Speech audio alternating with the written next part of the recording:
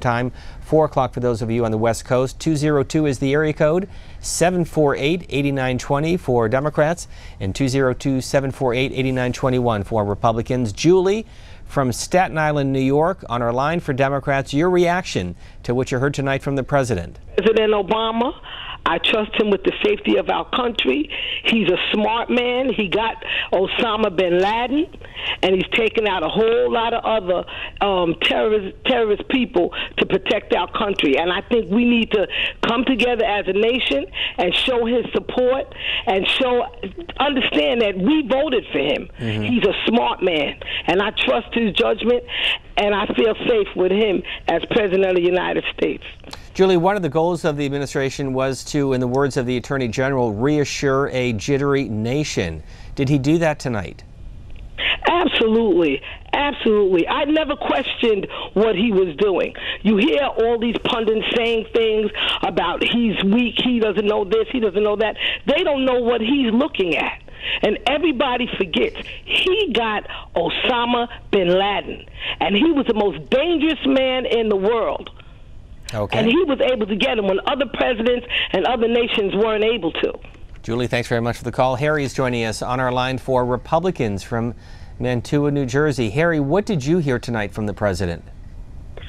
Well, I heard facts. I heard half-truths. And he's leaving some of the truth out. Like, they targeted Jews and Christians on a Christmas party.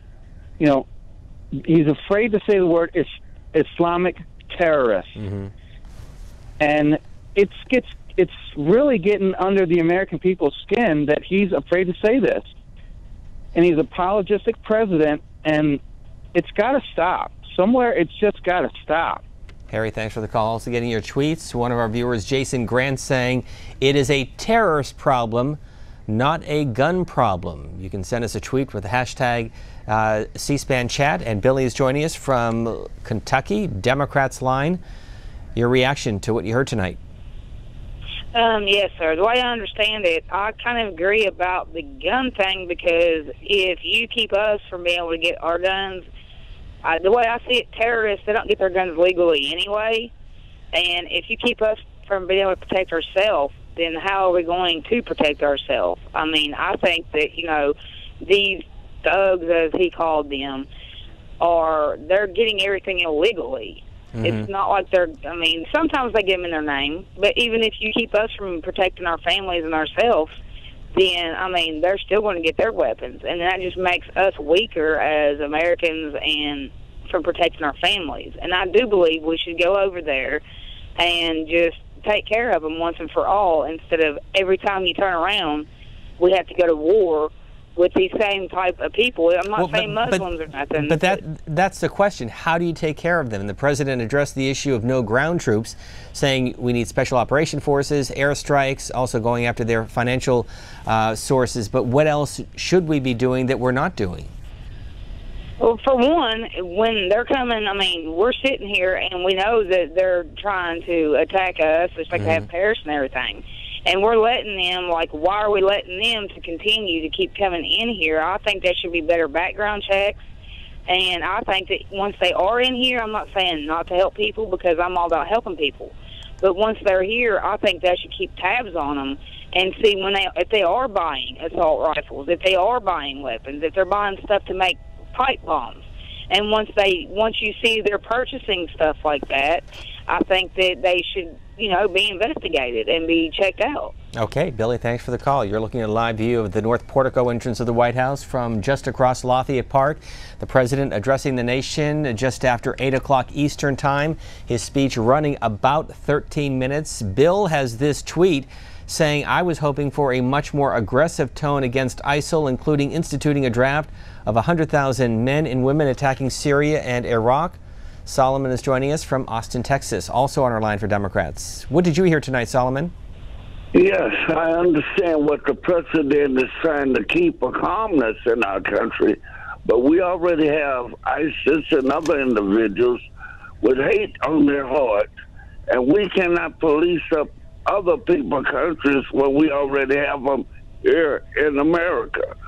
And I think the president when he said, you know, we're trying to be tactful. I did 13 years military. We can only do so much for other countries whenever they have disasters and all that. But we have to back up a little bit and focus on taking care of America. Okay, thanks very much for the call. The House and Senate both in session this week. Likely more reaction tomorrow from lawmakers from the president's address as Congress tries to wrap up a spending bill set to be in place, needs to be in place by this Friday. Otherwise, a possible stopgap spending bill would be put in place to extend that into early next week. We'll have live coverage, of course, here on C-SPAN, the Senate on C-SPAN 2. And we're getting your reaction to the president's speech tonight from the White House. We also welcome our listeners on C-SPAN Radio. Elizabeth from Hudson, Ohio, Republican line. What did you hear tonight, Elizabeth? Well, I was quite disappointed by the president's stance regarding the Muslim community. I think what he's saying is, you know, the altruistic, you know, what we want to believe as Americans, that we are this nation, we can do these things, yada, yada. I get that. But you know what? These guys are smart, and they know what they're doing, and they're turning our ideology against us, and they're softening our hearts with fellow Muslims. Now, it's a hard line to take, but I think at this point in time, we need to really wake up and see and hear and experience what's going on. And we need to be more resolute with our military and with our ideology, which may be a little bit harsh at times. But this is not going to fly with me anymore. I'm just more looking at harsher Republicans with a harder line, because I really believe this is a war we're going to lose unless we pay attention. Elizabeth, when the president said tonight that we will destroy ISIS, do you believe him? Not at all. Not at all. No, not at all. Thank you. Thank you, Elizabeth. And this is from Josie, who says, there was nothing new in this speech, and I do not feel safer. By the way, the speech has been posted on our website. You can watch it online anytime at cspan.org, and a chance to see it again in about 20 minutes or so here on C-SPAN. Tammy joining us from Virginia, Independent Line. Good evening to you, Tammy. Yes. You're on the air. Please go ahead. Yes. I would like to say that we went to war in Afghanistan. We went to war in Iraq, and they didn't do anything to us. But yet, ISIS is over here destroying American lives, and we're not going to do anything about it. It doesn't make sense. Tammy, thanks for the call. The FBI leading now the investigation into the shooting deaths of 14 people, 21 injured in San Bernardino, California, taking over from local and state authorities. Raphael joining us from Tampa, Florida, Republican line. Good evening. Yes, how you doing? I was calling. I'm just figuring out the president really has a great idea and really knows what's going on. He's just, people just confused. There's a lot of people out here that's not knowing what's going on. They don't really know that the president is very trying to focus on the Muslims. The Muslims not the person that's making everything bad. I'm going to stop you there because we're getting some feedback, but we got the essence of what you were saying. So, Raphael, thank you. Eric Levinson says, nothing unexpected on our Twitter page. These guns were legally bought. We need to correct that gigantic loophole.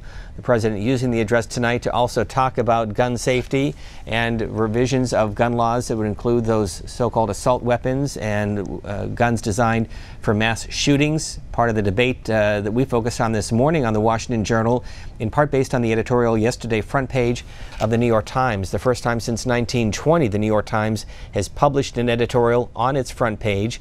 Bill is joining us, Girard, Ohio, Independent Line. Good evening. Yes, the president's speech tonight, it's the people killing people, not the guns killing people. And also the president wants to take away all the armored vehicles and military equipment from the police departments, and we're going to be in big trouble. Okay, Bill, thanks very much for the call. Let's go next to Sherry, joining us from Fort Lauderdale, Florida, Democrats line. Go ahead. Yes, good evening. I wanted to comment to make a point very clear. I think that in order for us to get anything accomplished in this country, Democrats and Republicans must come together. If we don't respect each other, how do we expect other countries to respect us? If people don't like Obama, they should certainly respect the presidency of the United States. I think that if he had some backing from Republicans or Congress or anybody else on either side of the aisle, that we could come together and we could have a safer place to live in. Thank you very much. Thank you for adding your voice to the conversation. And Lillian saying, I feel less secure than anything will change to keep this country safe. We're at C-SPAN on our Twitter page and getting your calls and comments as well. Curtis is joining us from Minneapolis, Minnesota, Independent Line. Go ahead, please. Yes, how you doing? You know what? The woman that just spoke, I agree. She said everything. She took the words right out of my mouth. But what I want to say is congratulations to her for having that kind of thought process, because there's a lot of people that don't realize how divided this country really is. If Democrats and Republicans are acting ignorant on TV, what do you think the American people are thinking? You have a lot of people who are choosing sides instead of saying, hey, we need to come together. So with that being said, one of the things that really bothers me is he just got done saying, in this country, you're not, he said, in this country, you know, we have a belief. And he said that everybody is supposed to get along and it doesn't matter your color. The problem is that color thing that he's talking about has been broken a long time ago. So people still see color. They're not seeing Americans uniting with Americans. So Curtis, we need to unite, like she said. Curtis, what would you have wanted the president to say this evening? If there's a threat, okay, let me tell you this. If a cop is still threatened, he takes a person out. Most of the time, even when they're unarmed. We have people right now who want to take the American people out. He hasn't said anything that was strong enough to make me believe that he's actually going to do this. Yes, very intelligent guy, but there's nothing strong enough that is out here that he hasn't said already. We need to take these people out before America is done with, and we need to do it together. Curtis, thanks very much for the call. David says, I think he has an agenda to get rid of guns so we can't protect ourselves. Guns don't kill anyone ever. People kill people. Our next call is from Chevy Chase, Maryland. Elizabeth, Democrats line. Did you watch the whole speech tonight? Yes, sir, I did. And what's your takeaway? I was very happy that President Obama used this opportunity to talk about gun control a little bit. I think it's unbelievable that 89 gun deaths happen every single day, and an estimated 40% of gun transactions happen without background checks. This is a gun problem. How can we make the argument that people on the terror watch list are allowed to have guns? We have to say enough. I think we should take the Australian example. They haven't had a mass shooting since they enacted their gun legislation. You know, does Congress care about the lives of their citizens, or do they care about an inanimate object more than the life of these 14 people that just died in San Bernardino? Elizabeth, though, when you hear from the NRA and other supporters of gun rights and the Second Amendment, they say that the only way to protect yourself is with a firearm, and you cannot take away your constitutional rights that are inherent in this country. How do you respond to that? I think that the Second Amendment was written a very long time ago. The Constitution also said that we had the right to own slaves. So I think, times change and we have to evolve with the times. I understand that people like having their guns. It is an amendment. It is their right. But they have to agree that we have to be stronger on our background checks. I mean, that really should not even be a question anymore after all of the mass shootings that have happened. Elizabeth from just outside of Washington, D.C., thanks very much for the call. Let's hear from a Republican. Josh is joining us from Fort Pierce, Florida. Good evening. Your reaction to what the president said tonight from the Oval Office. Hey, how you doing tonight, man? Fine, thank you. My comment is, I was in the Marine Corps. I know a lot of Marines, a lot of my family in the Marine Corps. One thing I do know is that the president has a direct line to the Commandant of the Marine Corps. One thing I do know is our Marines have no fear of going into Raqqa, the ISIS stronghold, ISIS capital. Mm-hmm. We took Fallujah out in, a matter of weeks, not even. Okay? He needs to take the chains off of our leaders, our military leaders, and let them go to work. Airstrikes aren't going to cut it. It's not going to cut it at all. You ask any Marine right now what they want to do, they want to go over there. No questions asked. They want to go over there. Take the chains off and let them go. Josh, thanks for the call. And as you were giving us your comment, this is a tweet that came in as well from a viewer saying it seems Congress is not doing their job. They haven't voted or authorized any actions in at least 6 years. Congress, do your job. Republican presidential candidate Senator Lindsey Graham of South Carolina issuing a tweet tonight saying the president is intentionally misleading the nation about the threat we face from ISIL. Again, that tweet from Senator Lindsey Graham, a GOP candidate. Henry is joining us from Atlanta. Democrats line. Good evening. Yes. My thing is, I'm a veteran myself.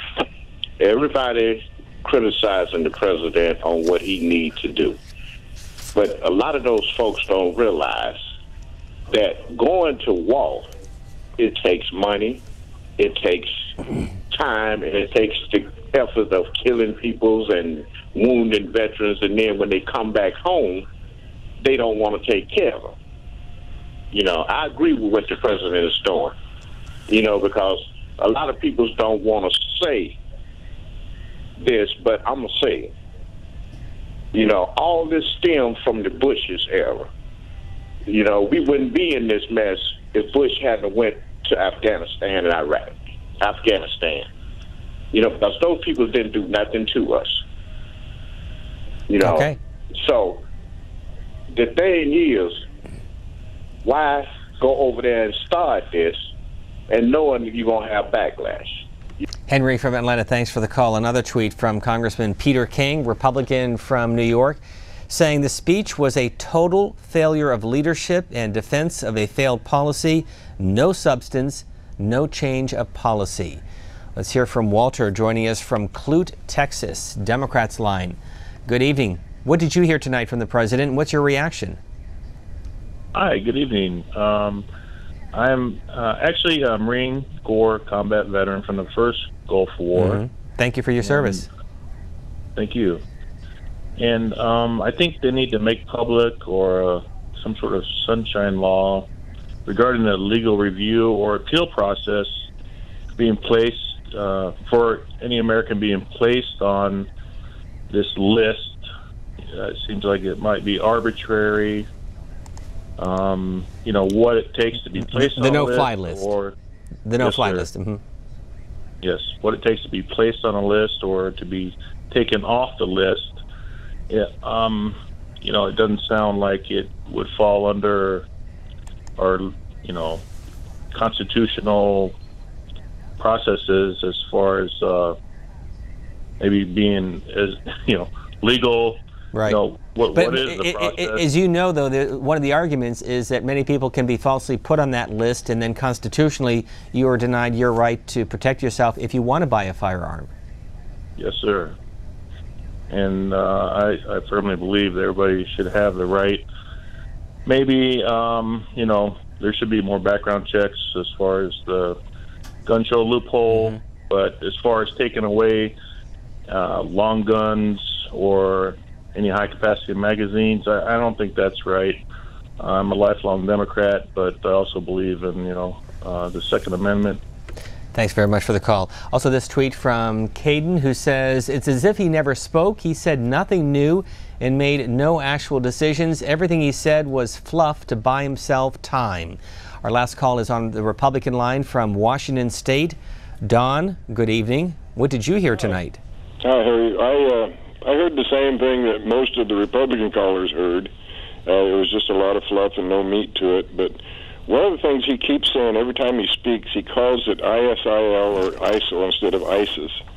And but when he does that, it brings a whole new meaning to the caliphate, which the borders are different under ISIL than they are under ISIS.